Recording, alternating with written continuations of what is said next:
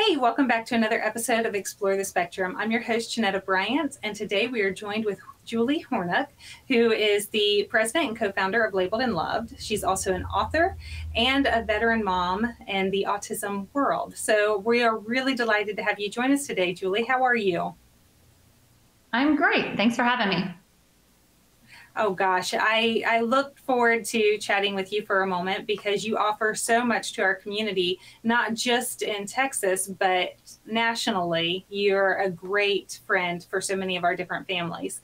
You kind of got into this because of your own personal story with your daughter, but you very quickly championed being a role model for a lot of us as moms to say, oh my gosh, she's doing it really well. I want to learn from her. I want to learn some of the practices that you were able to instill in your family and with your daughter, but then also to take note of the things that you thought were really important along your journey. So first, your daughter Lizzie was your inspiration behind some of this. How is she doing now? Absolutely. She's doing so well. I'm so proud of her. She's now 20 years old. She is in college. She is driving on her own. She's part of a sorority. She lives in a house with 7 girls, and she very much still has autism. That's not going away, but we are so grateful for the progress she's made and every little step she's made. Just when she was diagnosed, she was very, very affected. Right. She's somebody that's been able to champion severe symptoms to now having this newfound independence that I applaud, right? It's the goal and the dream for so many of us. And in your work and through these books and things that you've done, here more recently in the last few years, Labeled and Loved has come on the scene. And that's your way of working with other moms. Tell us a little bit about Labeled and Loved.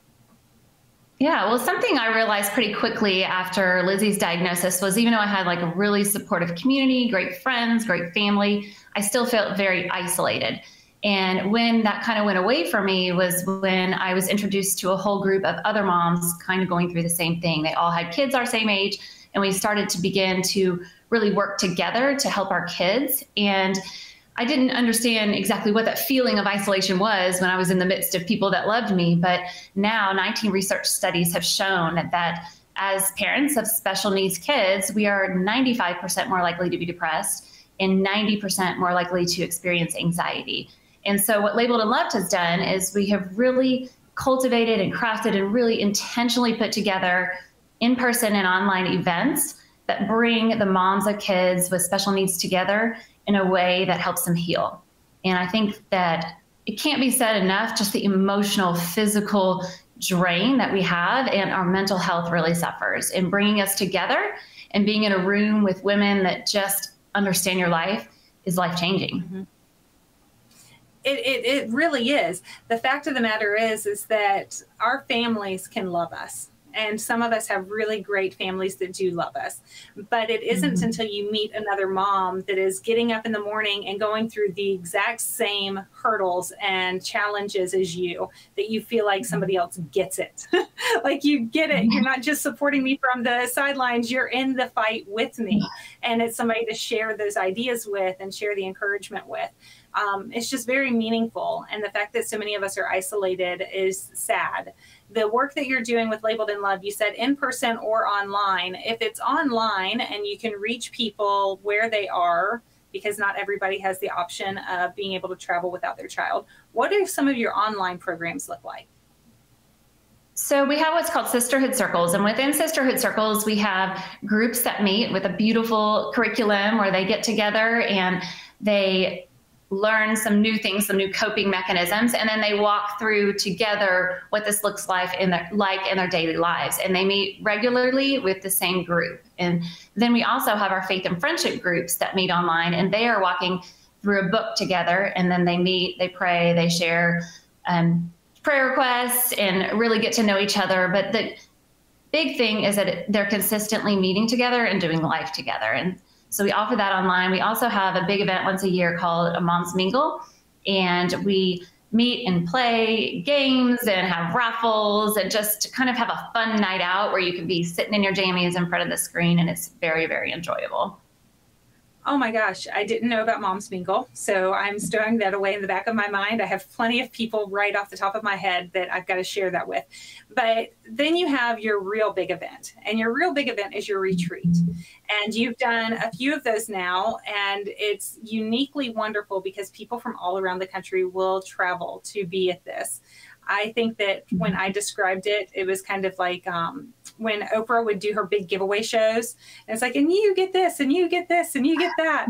It's almost like a retreat that I think was inspired by one of those shows, because you love on these moms that come in ways that I don't know any other organization does. And if somebody is able to be a part of that with you, it's a moment that I'm sure will last for a very long time, as well as the friendships that they make at that. Tell us a little bit about the retreat beyond that. Yeah, it's such a beautiful experience. I mean, my heart is just for every woman that walks in the room to feel loved. And I think what's important to know that is, as special needs moms, we often get the leftovers, right? We get the hall, our kids are thrown in the hall at the end of the end of the class, the end classroom at the end of the hall. And we are fighting for every single thing for our kids, for ourselves, for our lives. And when they walk in, I want them to know this is all about you. Every single moment has been intentionally put together so that you feel loved and embraced exactly as you are, without any kind of judgment. And so we try to do a lot with the aesthetic of the event, because we want you to feel beautiful and understand and remember how beautiful you are. And then we want you to focus on yourself, because you are a mother. Yes, you are a mother, but you are also a woman who needs to remember what things were like before the diagnosis, before things got complicated. And so we have breakouts, we have big speakers, we have inspirational speakers. We have a lot of time to talk and be intentionally together.